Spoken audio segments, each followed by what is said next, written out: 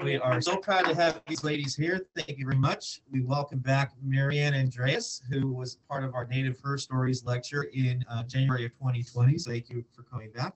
And Lorene Sisquoc, who is the Cultural Traditions Leader at Sherman Indian High School and the curator of the Sherman Indian Museum. She taught museum studies, basket making, and native plant uses and material culture traditions at Sherman Indian High School and throughout Southern California. So thank you very much for coming and sharing your lecture with us. So what we will do today is I'm going to kind of be Vanna White as well. I'm going to work the board. Lorene has done a beautiful presentation on this sort of the overall use and history of boarding schools. So we'll see that first, and then we'll hear Maryann's history, and then have some questions and answers after the presentation. So with that, I'll hand the mic to you. And thank you. Should be good to go. Okay. Thank you once again for inviting me and allowing us to tell this story. I know it's going around a lot these days about boarding schools and the history, but it's a long history, and we've been telling it a long time, but I'm glad people are finally listening and learning and understanding the effects of boarding school on our people throughout history. So I'm just going to share a little bit about the boarding school history, and then my own family history in there, and a little bit about the school I work, the history of it. And I'm looking forward to hearing Maryann's story. I've heard some of it, and it's very, very relevant to this whole thing, and very, very telling of what's going on nowadays, and about the healing that we all need to be going through and acknowledging. And so I'll start with that. I'm an enrolled member of the Fort Sill Apache tribe of Oklahoma, which is Cherokee Apache, and I'm a descendant of Mount Cahuilla from here in Southern California. Our ancestral village is at the village called Palpisa, which is near the Cahuilla Reservation in Anza.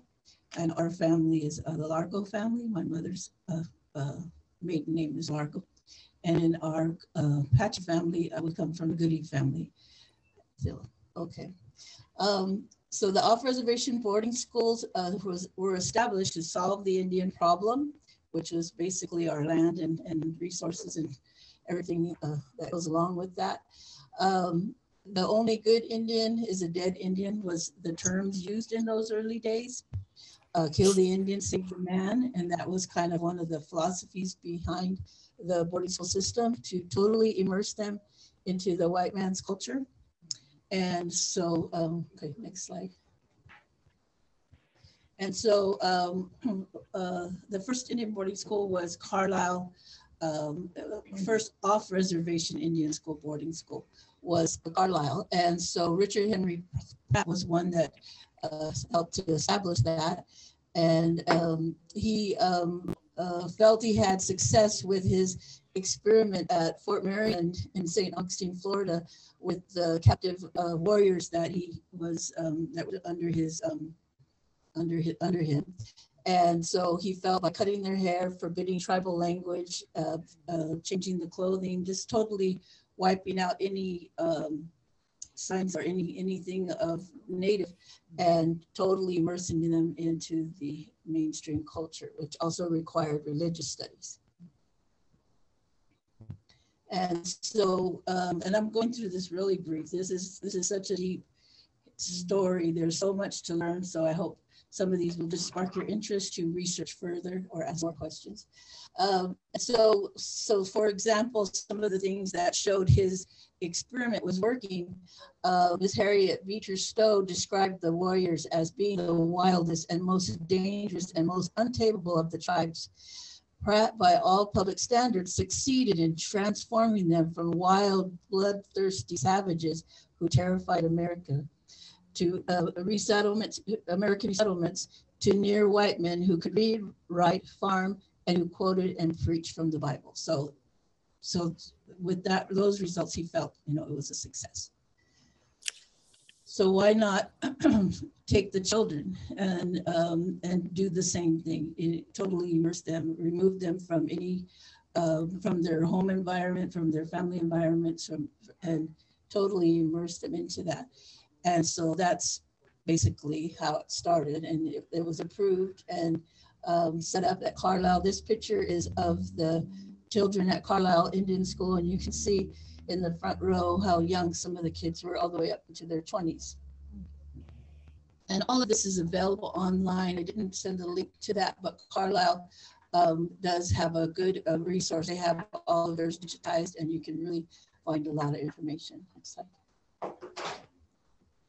And so the off-reservation boarding school system was born to remove children from family and tribal environment.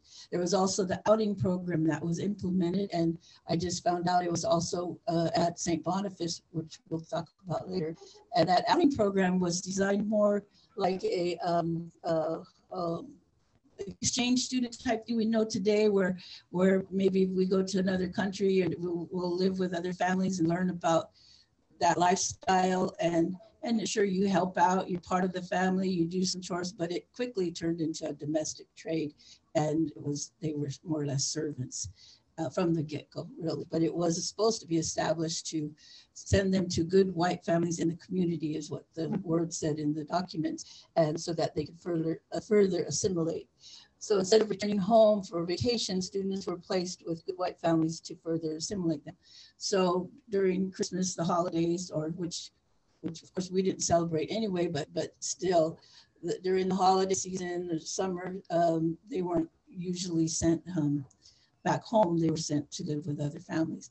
And our family, that happened with my grandmother, which I'll share a little bit of down the road. Vocational training for boys and domestic science for girls was the main curriculum in those early days. And I'm talking, so Carlisle was in the 1880s, and so up until the 1910. So go ahead, next slide. So in our family, we did have a family that attended Carlisle. Carlisle Industrial School in Carlisle, Pennsylvania was the flagship Indian boarding school in the United States from 1879 until 1918. Chilocco Indian School, this was where my grandmother went, was an agricultural school for Native Americans on reserve land in north central Oklahoma from 1884 to 1980.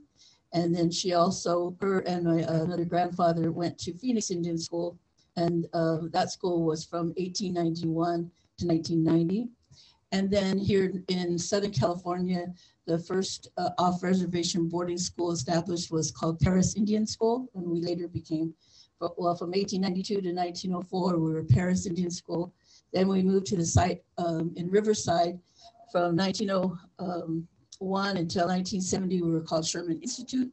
And then from 1970 to present, we're called Sherman Indian High School. So those were the schools that our family, in my family, went to. So this is our grandfather. This is my maternal grandfather. It's my grandma's dad, Talbot, and he attended Carlisle from, yeah, this is my mom, Tony's grandpa. And he attended Carlisle from 1887 to 1890. And these are just some pictures of him then.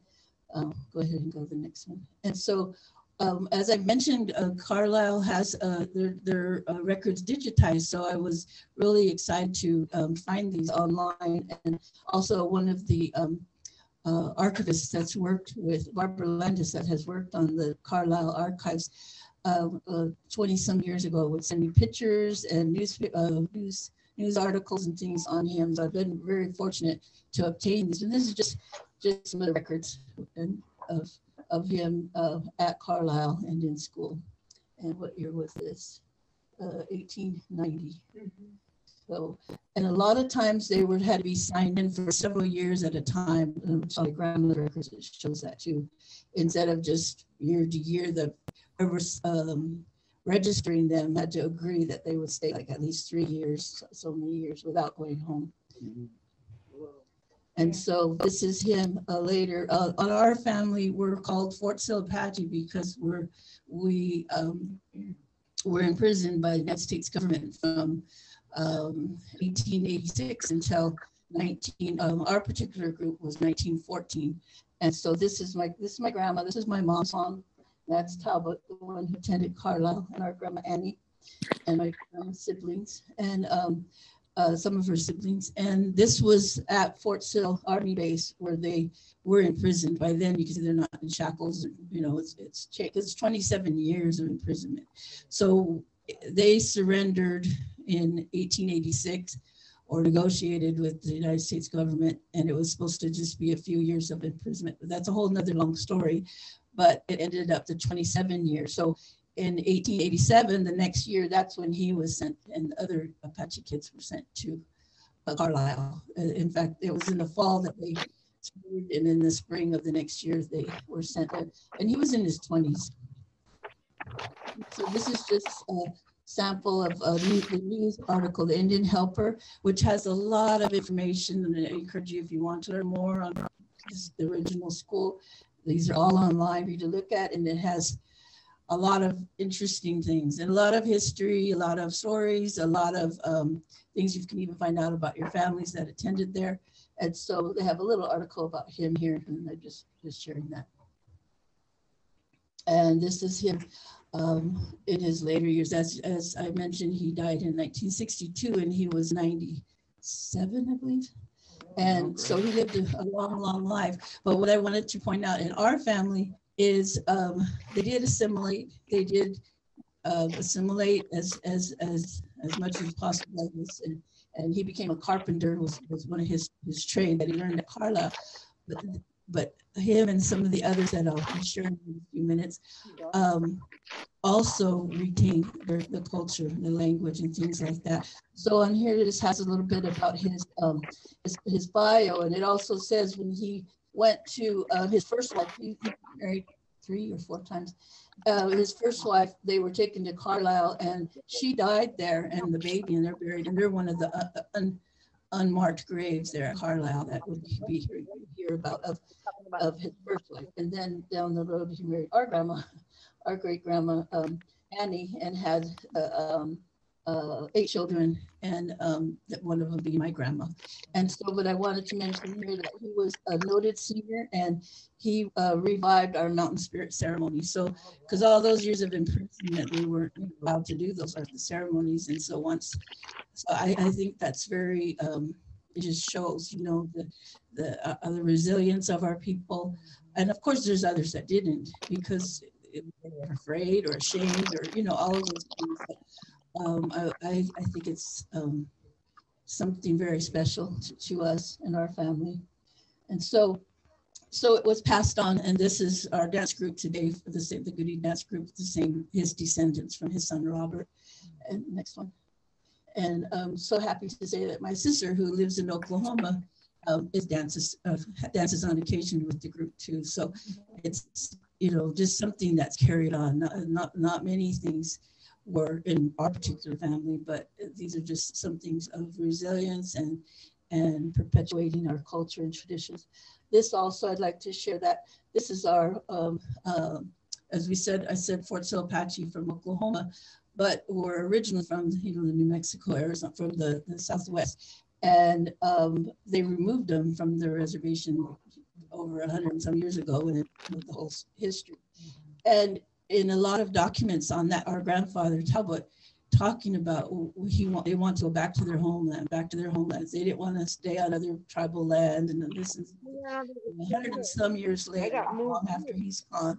I think it was, I can't remember the year, but within the last 10, 15 years, we were able to have land put into trust in our first reservation. Oh, wow. And so this is my grandson and I going, and we went back and we were able to pick yucca, and just to me it was so like I was, you know, talking to him, Talbot, in my, you know, in my heart or in our prayers, just that, you know, we're here, we're back, and so I think that's very significant too. So it's a lot of things that these boarding schools did, and we're now in that healing phase, most families and people.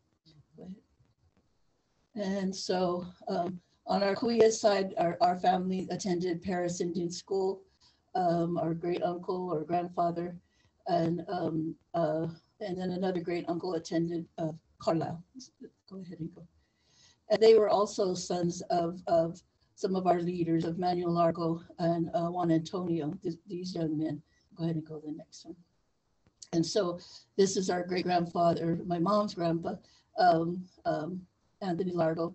And I have found his records in our Paris Indian School in Sherman. And more records of his brother at Carlisle Indian School. Go ahead. And then this was from his brother Thomas. And I just wanted to read a few things. This was when I started working at the museum at Sherman. Got looking through all the archives, and I found a bio on Thomas Largo, who is our grandfather's brother. And he talked about, it's a long bio, really wonderful, good information. And the first part, he talks about life at Cahuilla, and then he was attending the day school at Cahuilla, but then he got sent to Phoenix. And he says, at Paris, or Phoenix, at Paris Indian School. And he says, they were very strict at Paris Indian School, and they did not want us to talk our Indian tongue. And if we did and were caught at it, we were punished. So this is in the words from our relation. At Paris, we only went to school for half a day. The other half was spent doing some kind of work. And my first job was herding pigs at the school. And if we didn't watch those pigs as the instructor thought we should, they'd give us a whipping when the pigs would scatter in all directions. One particular occasion when we didn't watch the pigs as the instructor thought we should, it was because we were going to be in the Thanksgiving program and had to learn some verses to say. And on that particular occasion, I suppose I was more interested in learning the verses than I was in watching the pigs. So after the pigs jobs, I was put to work as an office messenger, and I think I must have liked that better. So it kind of gives a description of life there. He says at the Paris school, there were children from many of the other Indian reservations in Southern California. So we got acquainted with other Indian children and liked to hear them talk about things at their home. However, on account of the shortage, they moved to Sherman in Riverside. So it is a really interesting What was the reason? The shortage? Oh, shortage of water. That was one of the reasons was said. But that's a whole nother dissertation that was done that you can research about why we moved to Riverside. But go ahead. And so this same uncle, he was instrumental in 1904. There was an ethnographer, Charles F. Loomis, who came out to the school to record the native kids and their songs. He was targeting the local tribal kids.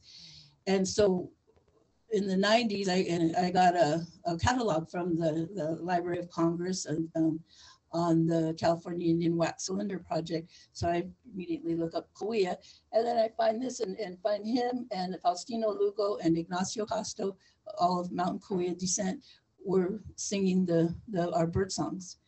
And so I ordered the tape. It was a cassette tape at the time. And, it's our same songs that we're singing. And it was just something else too, that on our Cahuilla side that, showed that resilience, even though they went through the whole, they still, held on to those things. And unfortunately, they weren't passed down to me by them, all these things that I'm talking about. It's been a roundabout way of healing and correcting things, and now passing it on in our family as we can. Go ahead. And so our grandfather, Joseph Largo, my mom's dad, he attended Phoenix. Go ahead. And then my grandmother, this is in her own writing of the schools she went to. So first grade, she was born in 1903. So she was 10 years old when she started first grade at Chilocco Indian School, the first 3 years. Then she went back home for a year to Fletcher, Oklahoma, to a grade school. Then to Phoenix Indian School. And then those days in the 20s, and same at Sherman, you didn't graduate with a high school diploma, you would get a vocational certificate in a trade. And so she wanted to get her high school diploma. So same at Sherman, they allowed this to some students stayed on or lived with the families in the community and attended a public school. And that's what she did. She said she went to Phoenix Union High. She'd take the bus from the school, stayed at the school, the Indian school, and take the bus and got her high school diploma. But this was 1925, so she was, what, 22 years old when she got her high school diploma. And she worked here, and then she went to Haskell and got her teaching credential. And she became a teacher in the Indian schools. And that's a whole nother long story too. But we are doing a documentary on her because we have her words from an interview she did in 1970, her whole life story. So we're doing a little short documentary on telling her story. So this is Chilocco Indian School and her and her siblings. Do I just take the screen? Or you? Yeah, you can screen. Oh, didn't work. Go ahead and. And next one. This is all Chilocco Indian School. And this is her graduating class when she graduated in the 10th grade, before. And this is her here, and this is her sister. And so go ahead. And there's some of her records at Haskell Indian School. Go ahead. And then her graduating picture, and they said she was, what it says, she was in the normal program. That was the teacher's program. It was peaceful, thoughtful, and refined, always sweet, modest, and kind. And they're so cute, just their little hairstyles and the comments, and it's interesting. And this is by the 1920s. Go ahead to the next one. And then this is her teaching now these were day schools. And so she taught at Salt River, here's at Sherman, and then at Tuba City, and then in Blackwater. These are all in Arizona. And when they were at Tuba City, that's when my mom came of age to junior high, almost high school age. And there was the only choice for the Indian kids was to go to a boarding school when grandma didn't want her to go. So they relocated out here to Sherman. So they lived on the campus, and my mom went to public school. So that ended kind of our family in going to boarding schools, and then now we're all working there. And so my mom worked at Sherman from 1969 to 2000. This is her. She was instrumental in helping to start our first powwow there. She promoted a culture in her she was a dormitory supervisor, and things like that, because that's what helped us with our healing, from all the effects of those things that we're talking about. So our culture and traditions is what helped to heal us and help to correct things. So this is her and her dorm. So that's kind of our boarding school history. Myself, I've worked there since 1982, but when I was born in 1960, we lived on the campus because my grandma worked there. So Sherman's been our home all this time. So I'll just real quickly go through this, Francisco, so we can go on. But this is Paris Indian School, located on Ramona Expressway and Morgan Street. Go ahead, go to the next one. Does it still exist like that? No, No. no, everything's gone. And a little bit about that. We, in about 20 years ago, we got word that they were going to build a distribution center, a whirlpool distribution center over the site.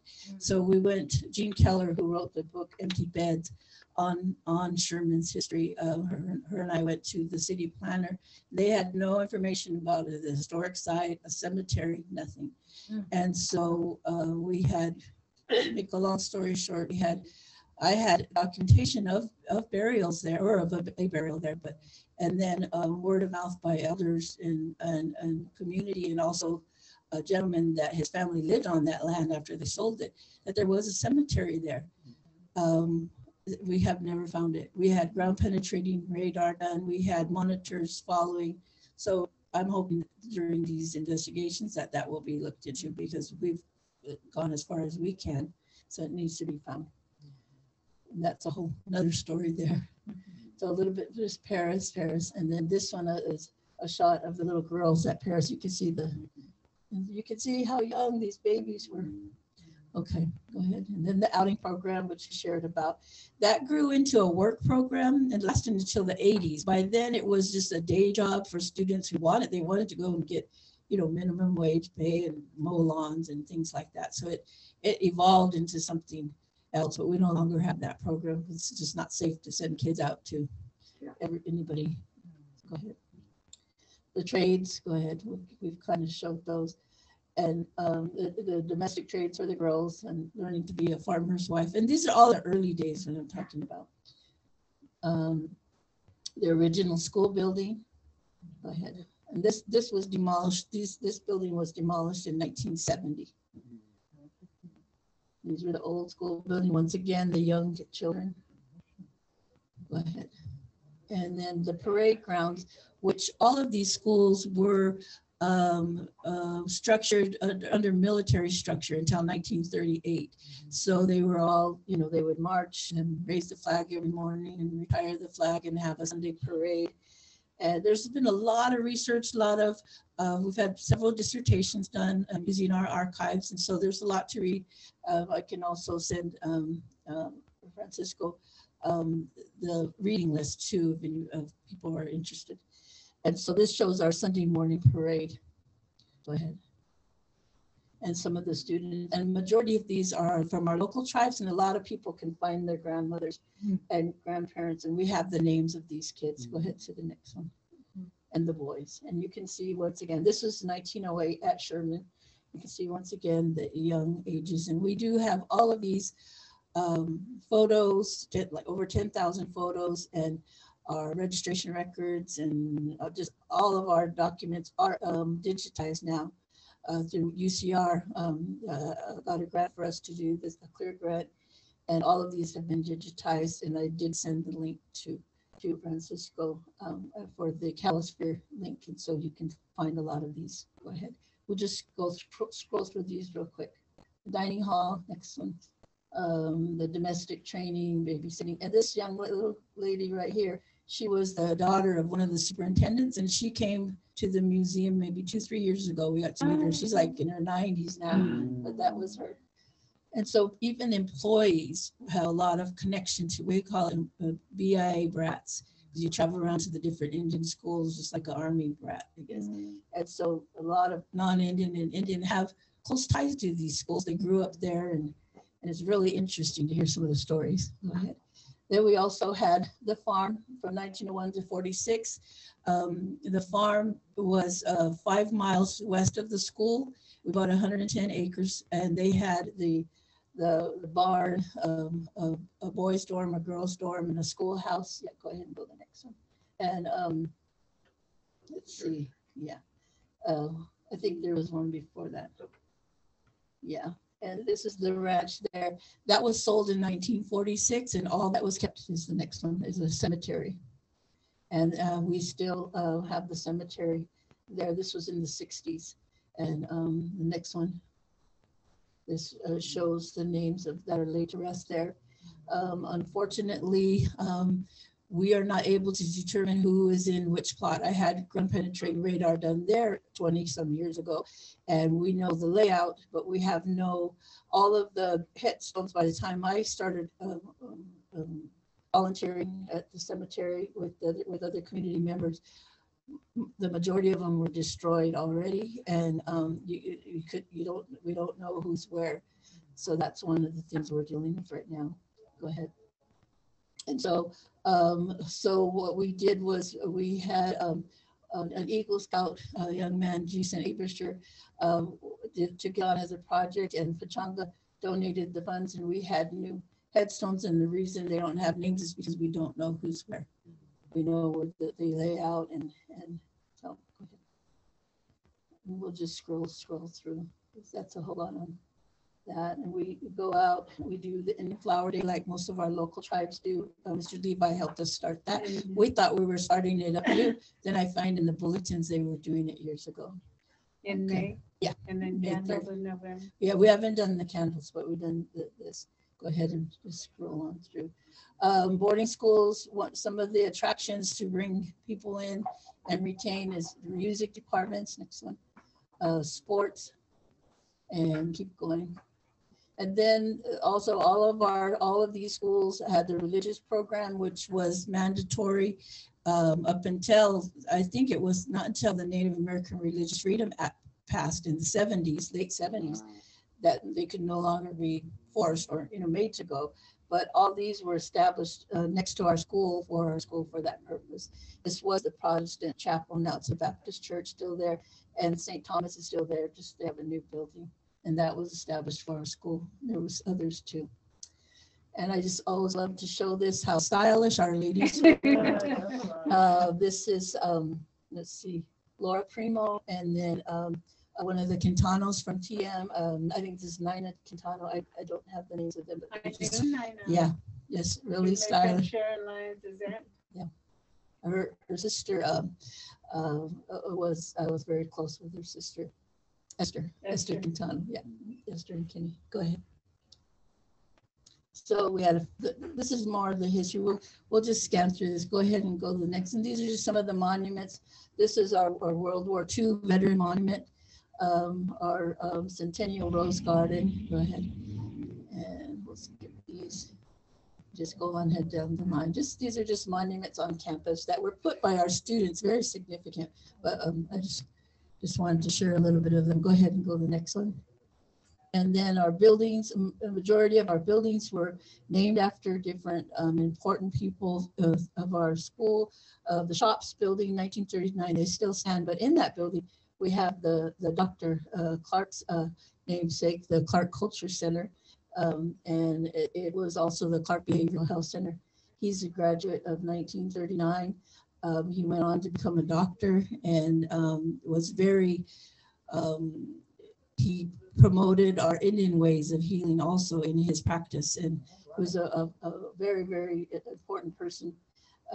Got to meet him and really admire him. We have a lot of information on him if people want to. There's so many important people and leaders that we don't learn about, and we need to learn more. So we try to encourage our students to learn about. He's from the Wallapai tribe, but he was in the class with Mr. Levi and all them. They were all buddies. Our Wayne Bennett Memorial, he was a graduate of 1970 and went on to Vietnam and was died in action. So they named one of our buildings after him. Ira Hayes Stadium was named after Ira Hayes, who did not attend the school, but his tribe's students that from his tribe wanted to name it. Go ahead and go. And this is our museum. That's just the only remaining building on campus of the old school. And this is what our museum holds, the records from 1892 to present, school memorabilia, artifacts, the library, artwork, photographs. And we also offer a lot of programs. And this is some of the archives. This is the original red tape. We always hear about government red tape right there.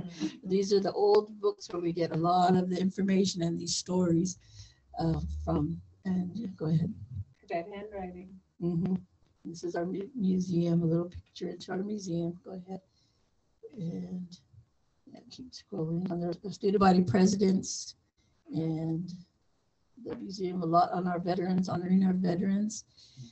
And then our alumni, our very important alumni who also, just like how I mentioned my grandfather and our grandfather and then Thomas Largo on continuing and preserving and the resilience in the culture. Some of these are alumni too. Robert Yellowtail was a tribal leader, a very important man you should research. He graduated in 1909, I believe. Thomas Banyaka, also, when he came to Sherman, he was known as Thomas Jensen, but he was also a very important spiritual leader and just a leader in Native American community or on beyond. Not Lauren Green, but Russell Moore. He became a very important jazz musician, and he played with Louis Armstrong, and he's from the Gila River tribe. Thomas Banyaka was Hopi. And then Mr. Levi, we named our auditorium after him. He did not graduate from Sherman. He left and graduated from Palm Springs High, but he would have been the class of 39, and he attended for several years and then came back and was an employee there for 38 years. One of the things he did was he recorded our Cahuilla bird songs at our school. Just like 1904, they were recorded. And then in 1998, with the help of San Manuel, James Ramos and others, they were recorded at our school. And now you hear them sung. That's not the only reason that they're all sung all over. There was many others, leaders like him that did, but he was one of them. And he also brought back our school song. And he was an alumni president, and he's the one who got me to work at the Sherman Museum. He was one of my teachers. And then Frank Clark. Go ahead. I think we're done. Yeah. So that's hopefully not too long, but about Sherman history and our family history. Let me give an update though.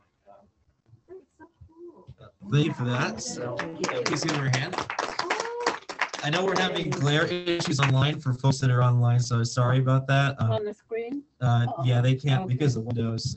Our wonderful mid-century modern building is doing what it was designed to do, which is put light into here, and it's glaring. So I apologize. If you're online, please put your email into the chat, and I will send out the presentation if it's okay with Lorene, and also the links that she was going to provide to for whether you want to do more research into the subject or folks that you might know that might have been in one of these systems. We'll include that as well. And I'll include a link to my lecture on St. Boniface also that happened last week. That's on our library YouTube page. So that's the update.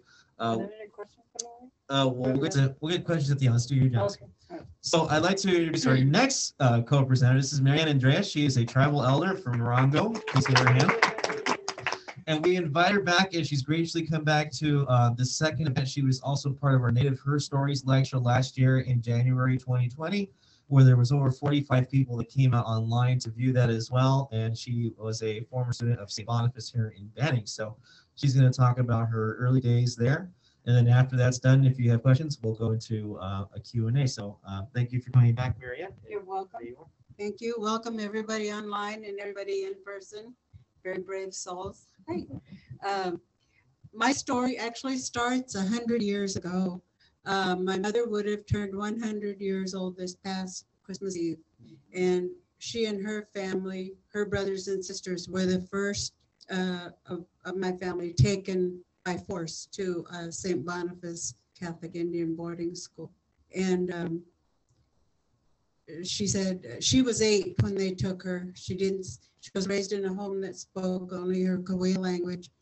And her younger sister, her daughter is here today, my cousin Janice, she was 6, like me, 6. And her brothers were older, they were teenagers, but they were all taken. And one of my uncles was blind, so he wasn't able to do the vocation that the vocational training that Lori talked about. They did a lot of carpentry. There's a lot of, I don't know how familiar you are with St. Boniface, there's a lot of beautiful rock walls up there, and they did that. And he wasn't able to participate in those kinds of things because he was legally blind. He didn't see. But my Uncle Mariano, my Uncle Joseph did, and they talked about it in their older age, not much. Janice's mother never spoke of it. So things, I guess, that were painful, we don't talk about. But my mother talked to us about it, and till her dying day, she remained a devout Catholic.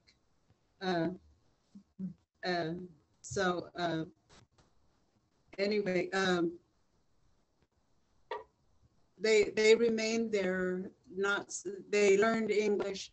They were taught domestic science, or whatever we call that, but and vocation for the men.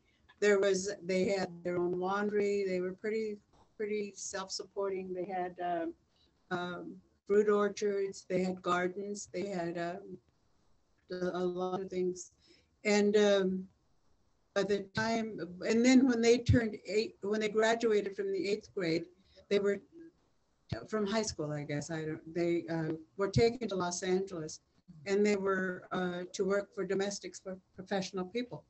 And one of my cousins has a son. My mom's aunt had a son who had the same last name as the doctor that she worked for. So that tells you how that worked out.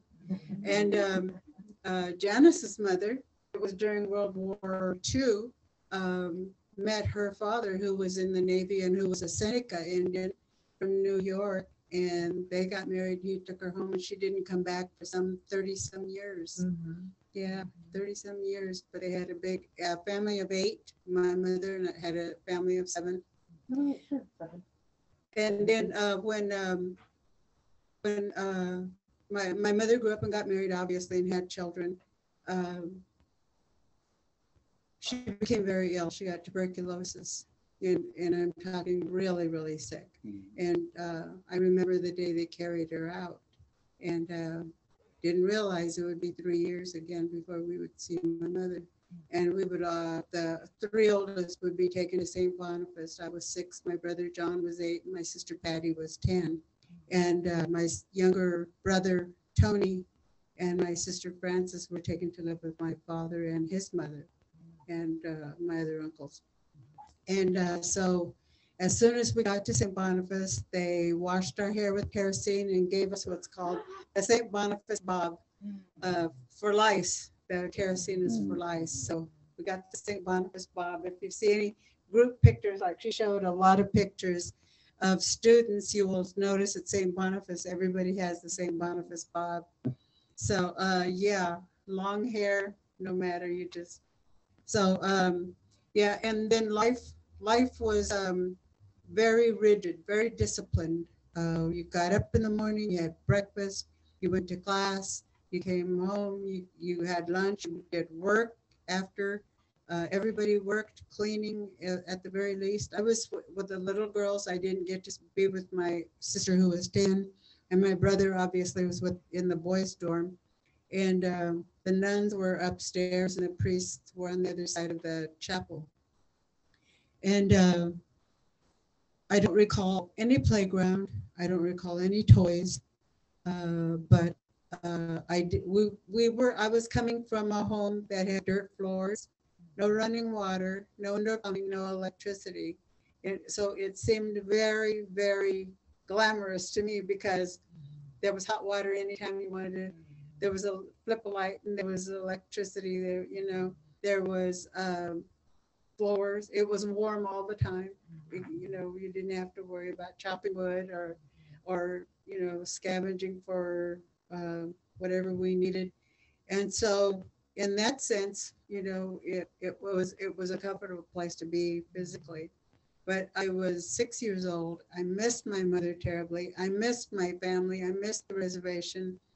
Sometimes our uncles would come and visit us and we'd just all go crazy. We'd cling on to them. They'd have to peel us off. And, you know, we just, it was heartbreaking to have them leave. You know, I didn't realize I was you, Amalia, until I just saw. I thought it was Lila's youngest. Yeah.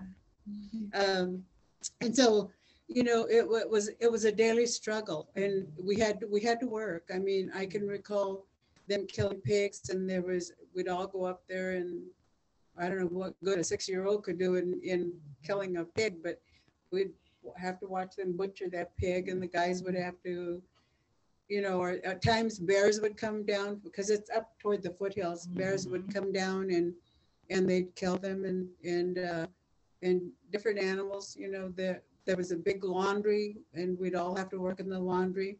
There were olive trees. We'd have to pick olives. I mean, we'd have a set amount of buckets that we had to fill up.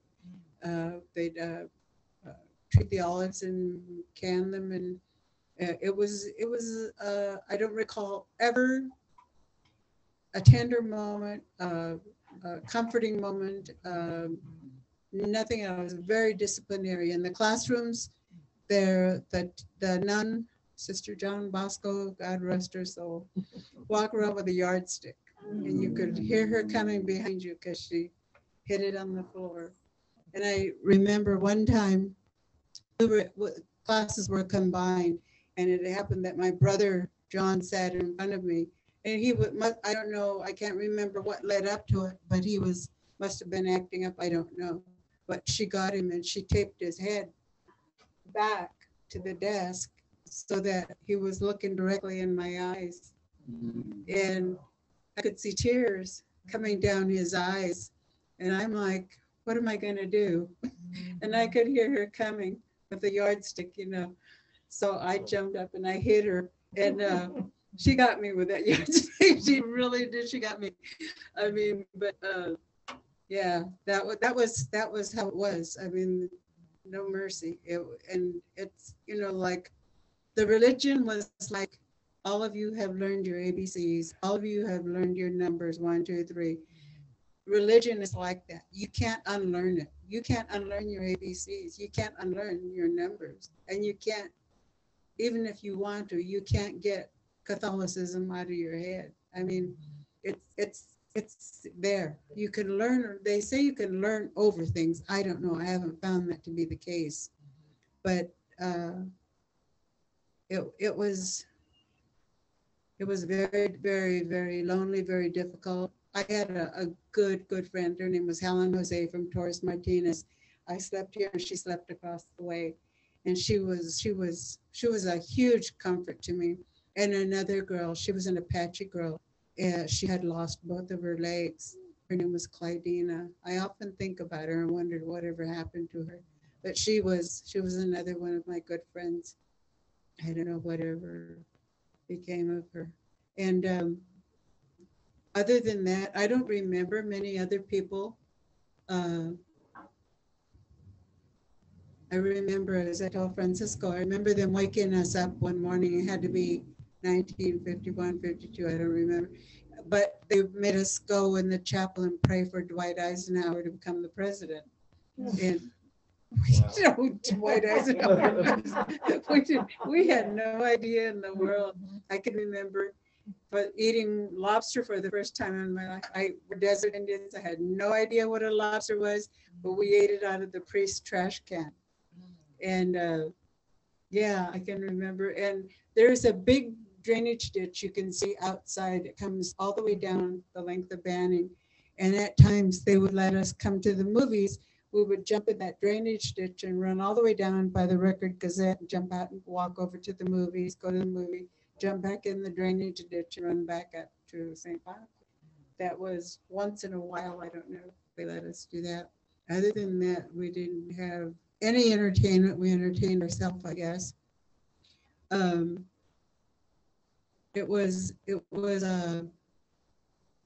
don't remember coming home. I remember making my first communion there. And I remember they would have a May celebration fiesta. And I think that's the origination of Malky's fiesta. It started there, but moved out there. And then the parents would come to that. But other than that, we wouldn't, my mother obviously didn't come, but other Indian people did come that knew us and would talk to us and share a few words. But that was a very lonely time, you know, just, and you had to learn. It was unforgivable not to learn. It was a very, very strict regime. I remember what I remember is the long driveway. To me, it was very grand, thinking of where I came from. It was a long driveway and there were trees on the side, palm trees. And then there was the athletic field, and then there was the boys' dormitory, and then there were the classrooms. And as you went around the curve, there was the two-story building. That was the eating hall. And then the nuns lived above. And then there were the kitchens. And then there was the bigger girls, and then the little girls on the bottom. And I do remember that they did have a TV, but they didn't turn it on very often. At that hall. And then as you continue going around, there was the chapel. But way up in the back behind the girls' dorm was the laundry and the butcher shop and where all the animals were. And there was a big was a reservoir, would you call it a reservoir?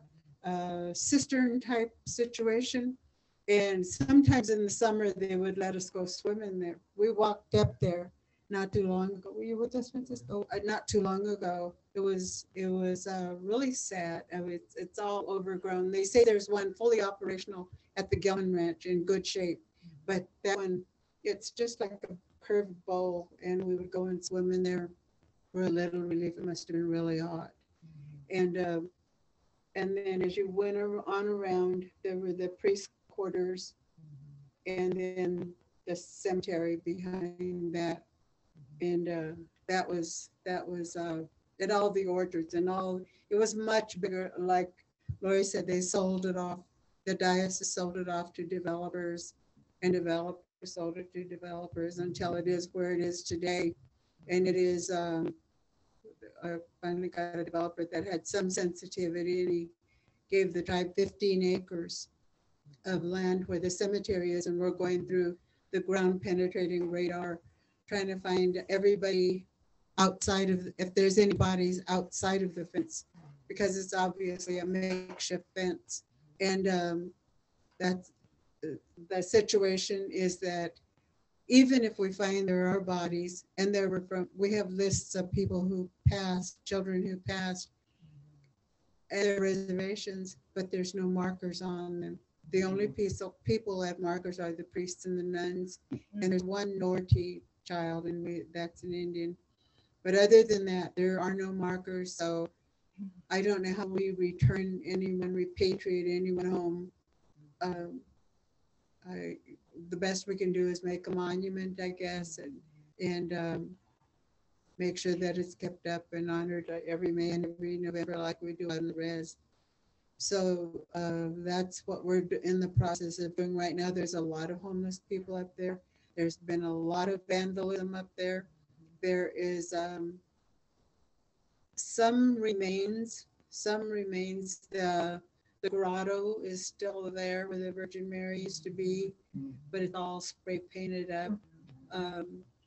There are some things. Some of the walls are still there that the guys worked on, but it's the building. The development is coming right up to the 15 acres, and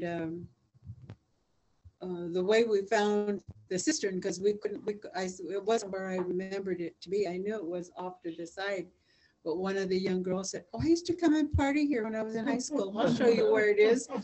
So that's how we found out where it was, and we had to climb up a ways to get to it. So it was after they sold the property, then before they sold it, it became a boys' town. I think it was for court-ordered people, and and then that closed, and so then they sold the entire property. So that's where we're at with that. It was, I think for my mother and in that generation, it was a loss of their language. It was a loss of their Indian identity. It was something they couldn't pass down to us children. It was feeling of loss, a feeling of,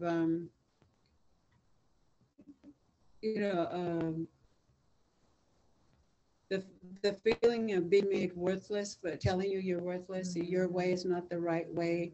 Your way is the wrong way. You're bad. You're a bad Indian. You need to do this to be right.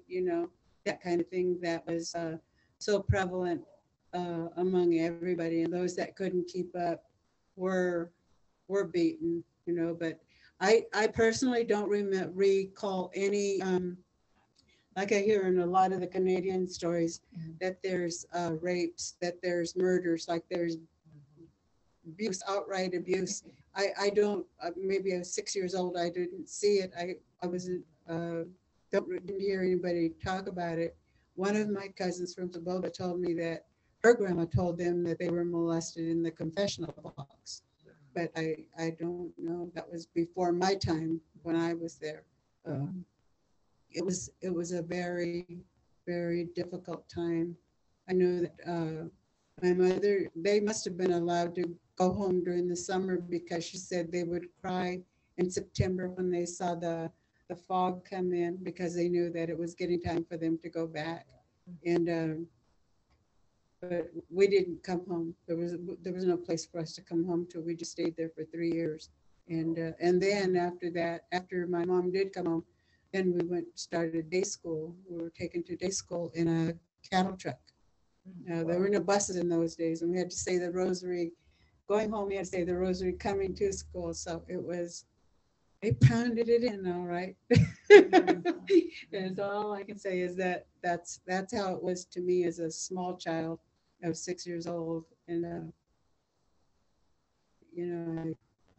I think, look at my children, my great grandchildren, and I would never, ever let that happen to them. I saw an article today that said in November 1893, 19 Hopi Indians were imprisoned in Alcatraz because they refused to send their children to Indian boarding school.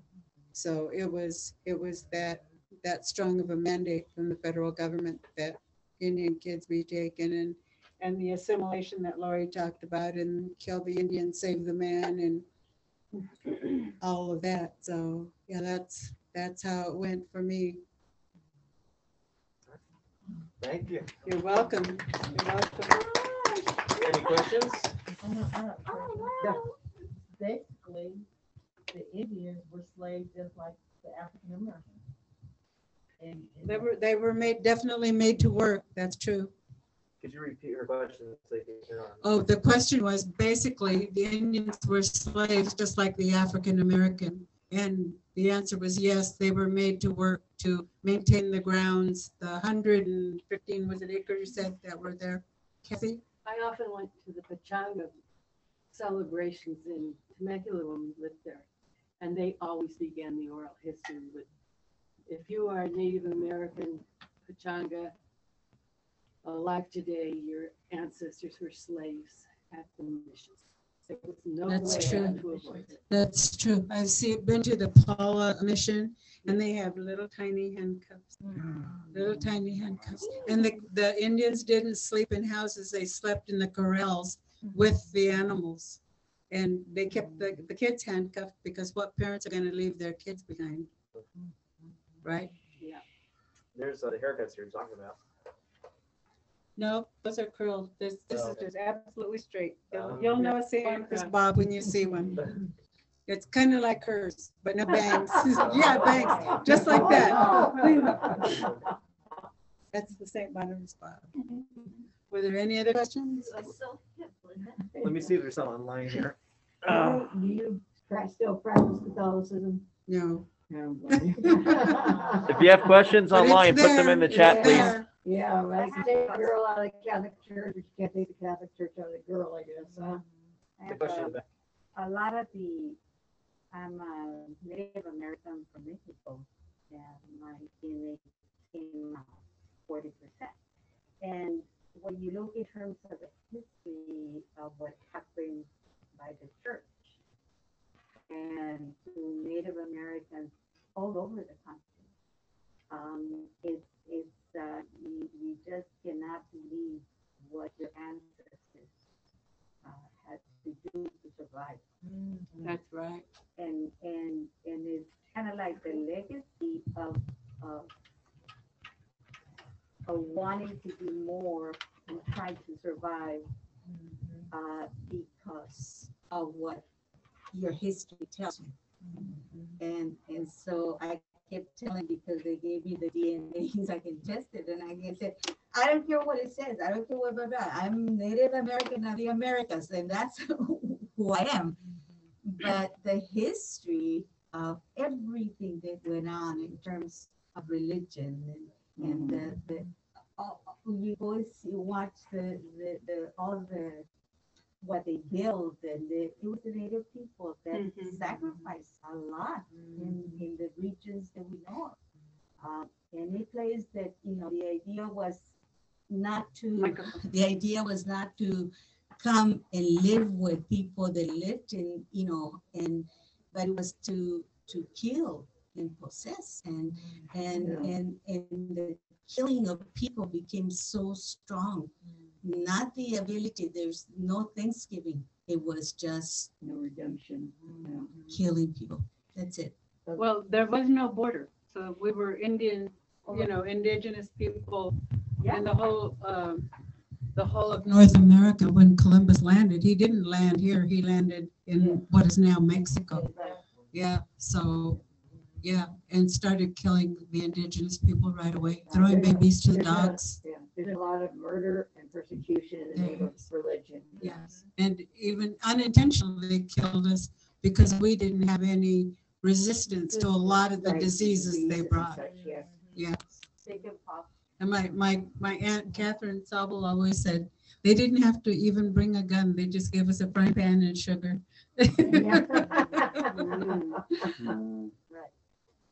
Any questions, Larry Ann? Yeah, any questions online? Let's see. You think you can unmute yourself if you want to add a question? Oh, well, I would just There you say, go. God, now I'm in the sun, but yeah, I wanted to say that, a lot of times we didn't resist because that wasn't our way. Yeah. it wasn't our way to turn away people. We have our family values in community, and taking care of each other was probably our biggest downfall. Right. Because we don't know any other way. And I think that's really hard for people to understand, that we got taken advantage of because that's not our way. That's right. So I think a lot of our healing needs to come from, we're still those people. We're still those people who care. We give everything. We give our family. Our family is the most important thing, and a lot of the people, they still don't understand that. And even what we're going through right now in this pandemic, it's had to stop everybody and like take time with your family now. You have to slow down. And that's taught us a lot for just right now. So what happened with the boarding schools and all that is tragic. And it's not our fault. Yep. And it wasn't our parents' fault, and they didn't know. They were forced. So we can learn from this. And I kind of want to go get a bob haircut and just wear it proud. For the kids who didn't have a choice. It hurts my heart. It hurts my heart to see those people. My dad's great grandmother was taken when she was 5 to Carlisle. She's in the logbooks, and it says Mission Indian. But she did good. She did good for herself. She made something of herself, and she moved on to Connecticut. She did well. Her home is still there. I got to visit it. But for the ones who were lost, the ones who were beaten, the ones who never spoke again, who never saw their families again, that's not their fault. And I hurt for them. My mom watched that. I did a biography on her when I was in college. And I didn't know a lot of things that she went through until I wrote that biography. And when I took it to the school and I read it and they read it, I don't know if it was the dean or who, but they came to me directly and said, we need you to have your mom sign this paper. We don't have the story on record and nobody's heard it before. So can you please have your mom come in? We need her ID. We need her to sign this. And we need to get this on record. We don't have this story. So yeah, it's a big deal. Yeah. And thank you. And I'm so proud of you guys for coming up. You know, even though everybody's experience aren't the same. And for you and Mary, it was, wow, you didn't have to think about being cold or having to struggle as much, you know. You did have a couple of your siblings there, but you know, you still missed your mom, and it wasn't by choice, and your mom was sick. It's a different story. It's a different perspective. But at the same time, a lot of these kids didn't choose this. And we need to take that into consideration. Say it's not your fault, and we're gonna get better. So that's all I wanted to say. And thank you, ladies, so much. I do want to say that I believe that it shaped me into part of the person I am, because I learned very quickly that there was nobody there who was going to protect me, nobody there who was going to speak up for me, nobody there who was going to help me, and I had to do all those things for myself. And you all know me. I could talk and I could stand up for myself, and I often do. And so that's where I learned that I will protect my own. I will speak up for myself, and I will stand up, and you will hear me. So I think those are all things that I learned there. So I guess maybe it wasn't all bad, but the way I was taught was bad. Yeah. Okay. Let me take the mic over there. So folks online can hear you. My question is, when you guys were taken and they just came to the reservation and just pulled you guys and took you over there. In my mother's time. In That's your mother's the way it time. was. Yeah, that's what I mean. my heart just breaks because it just, I'm a historian myself. I love to go because my grandmother's mother's mother was Indian. And so me and my sister are trying to find out what type of Indian she and where she came from. We're not really sure, but we're looking that up. And it's just the things that I have heard about what they did is like, the kids, that's where my heart, because I'm for kids. And I just, how cool can people be just to do the kids like that? I mean, it's a trip. Where did they get these priests and nuns from? Where did they come from? I can tell you about that. Okay, and one more question. And the kids, all the kids wasn't Morongo, they pulled them from other states. Southern California, Oh, Arizona. Okay, There were Mexican children, okay, some from Beaumont, some that I know today, okay, some that okay, have passed, yeah. okay. Here you go, Frank. Some are orphans. Thanks, sir. Okay, so we'll explain kind of where the priests came from and the nuns. There were some comments online. Go ahead. Deal with them. Bridget L. said, really thank you for sharing your story and spending time with us. Much appreciated. A lot of people are saying thank you for sharing. Thank you for trusting us with your story, says Lorene. So thank you for that. And yes, thank you very much for sharing your story. I know it's very personal, and especially with the heightened attention around it, it's tough to talk about. So My sisters won't come because they're still Catholic. They don't want to hear it. so My sister is Catholic too, and I read too much. we've had Native American researchers who are still in the church that have come to research their relatives.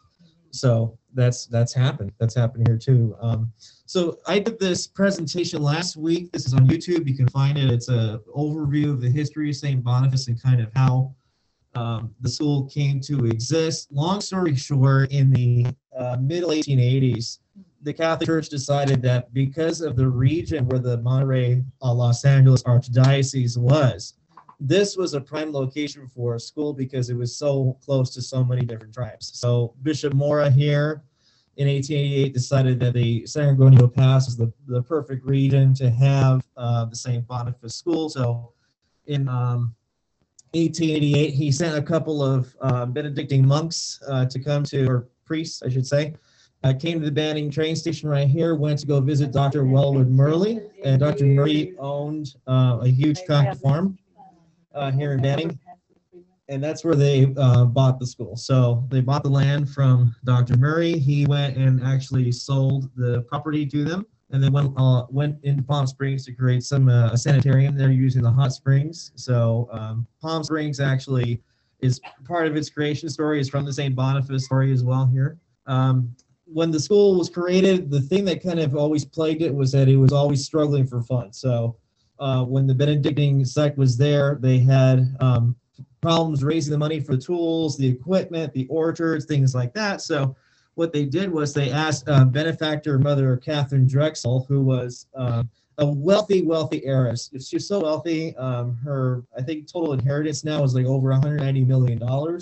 And what she, and that was a lot of money back then in 1890. So what she did was she paid for some of the extra equipment that was needed on the farm that Dr. Murray didn't have. And she also bought cattle and pigs, other things like that. And that continued. She continued to be a benefactor until 1936. Okay, someone's taking a photo. So this is a solid hour lecture, so I'm kind of just going through it very quickly. So the priests were what kind of priests? They were Benedictine. It changes over time. So there was Benedictine, then there was Franciscans in the 40s, and then later it got changed to a diverse sect. So anyways. Nuns or? So this is Father Hahn. Father Hahn is the primary person that was the longtime administrator of the school in the 1930s. He wasn't the first, but he was the longest acting. He was given the school to administer because he had come from a different Catholic Indian school in Rensselaer, Indiana, and that school was actually the model for St. Boniface, even down to the way the buildings were laid out. And he had been there for quite some time, and he actually died in Oxnard, but was buried at St. Boniface as well. And he is known in the Catholic archives and in their historical records as being very much like Junipero Serra. So he goes and creates, he's credited with starting 13 mission systems, 13 mission schools in the Southland, so Southern California region. He also was trained before he was a priest into the printing and news industry. So this photo comes from the Sisters of St. Joseph of the Carondelet in St. Louis. It's rarely seen, and it's him with some Native American students creating the Mission Indian Press pamphlet they would have quarterly. So this is rarely seen. I got that from their archive in St. Louis. Anyways, time goes on, and during the 40s, after World War II, there had been, well, he died actually here in 1916. He was buried at the cemetery. He's still there today.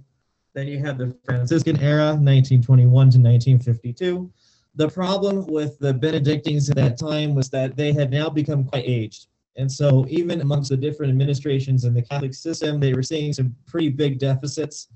They were not keeping adequate records. There was an earthquake that happened at Beaumont School that had been completely unreported to the Chancery Office. It's kind of the head administration office of the diocese. And so the bishop at the time decided to remove them. And it became a big scandal because these people had been here for a long, long time. And it was in the newspaper, and the Franciscans and the Benedictines took their case to a higher authority in Rome. And the Roman folks, they came and actually did an on-the-ground investigation, and they said, no, it's actually being run quite poorly, so let's remove you and add a different sect in. So in come the Franciscans. But the cash problem still, still subsists. They're still trying to find different sources of income, so on and so forth. And then they change out into the 50s. By 1959, it become a boys' town. It was called Boys Town, USA. This was no longer run by one sect. These were now different priests in different sects of the diocese. This is Joseph Sadler. He was the first administrator of Boys Town. The school was falling apart. Some of the buildings had gone back to the early teens that were really in bad repair. So what they did was they tried to do a whole brand new publicity scheme and say, well, we're changing now. We're now going to go to a fully kind of secularized, administration. We're getting kids in from county programs and in orphans or foster care programs and things like that. It was now a boys' school, so on and so forth.